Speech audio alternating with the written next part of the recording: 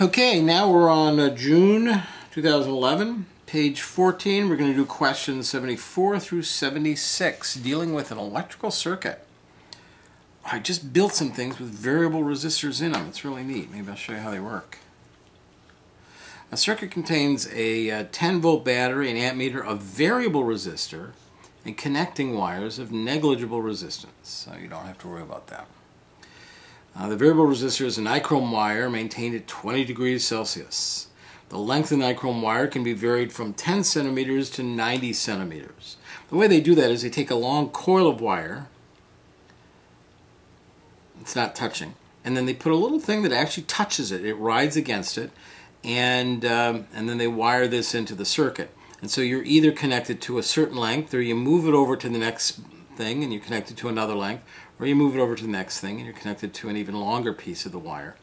And that's volume controls on a lot of old radios work with that. And after a while of jumping from here to here and here, it makes sparks, and it would build up a little bit of decay on this. And so you would get a little static on some of your popular volume settings. And you could spray a cleaner in there that would clean off that material. It's called contact cleaner, and it would make your thing work better. Nowadays it's all done digitally, so they don't do lengths of wire and resistance. But if you ever get to restore an old radio and the dial is a little staticky, that could be it. Alright, so anyway, it goes from 10 centimeters to 90 centimeters. The ammeter reads 2 amps when the length of the wire is 10 centimeters. Determine the resistance of the 10 centimeter length of nichrome wire. Okay, so we're going to do a simple resistance, and it's worth 1 point. Well, we're told that the voltage is 12 volts. The current is 2 amps. And they want to know the resistance of the circuit, and the wires themselves have no resistance. So let's say the formula voltage equals current times resistance. So resistance is equal to voltage divided by current. It's 1 point, so I don't have to show my work, but I want to do it right, so I'm going to show my work. 12 volts divided by 2 amps, I'm going to say 6 ohms. For a point, I'm saying 6 ohms. Calculate the cross-sectional area of the nichrome wire. For 2 points. Alright, this is great. Okay, let's do this. What do we know about this nichrome wire? Well, we know the length of nichrome wire is 10 centimeters. Now, they told us a lot of information about that nichrome wire. It goes from 10 to 90, but really right now they're just isolating the 10 centimeter section of the wire. So that's all we know about, is just that section. So we're going to stay with that. We know it's nichrome, and we know it's got a resistance of 6 ohms. And again, if you made a mistake up here, but you carry the mistake properly through here, you get the credit. Well, with nichrome, there's some other information we can know about nichrome wire. Go to our formula sheet, and here, the resistivities of metal.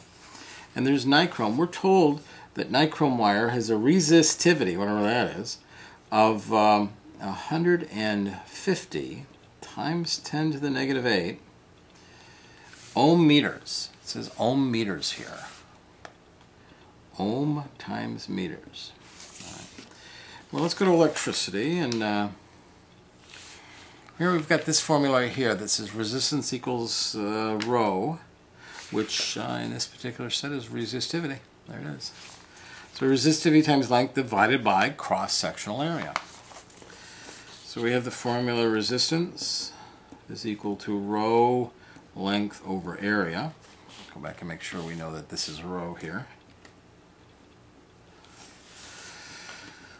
Alright, I'm going to do my algebra first. Multiply both sides by A. RA is equal to rho L. Then I divide both sides by R.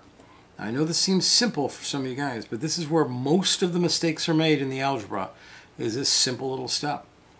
So I try not to make mistakes.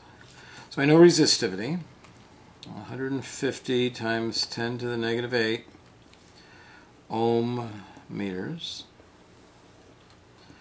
times, now I've got it in centimeters here. I've got to change 10 centimeters to meters, and 0.1 meter. And then I divide it by my resistance, which was 6 ohms.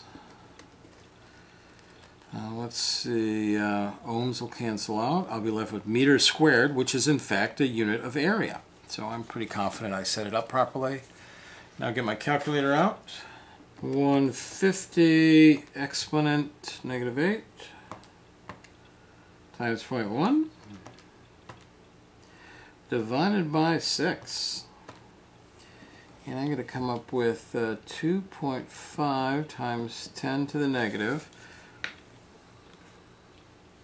And I've got 1, 2, 3, 4, 5, 6, 7, 8 times 10 to the -8 meters. And that's my cross-sectional area with the proper units.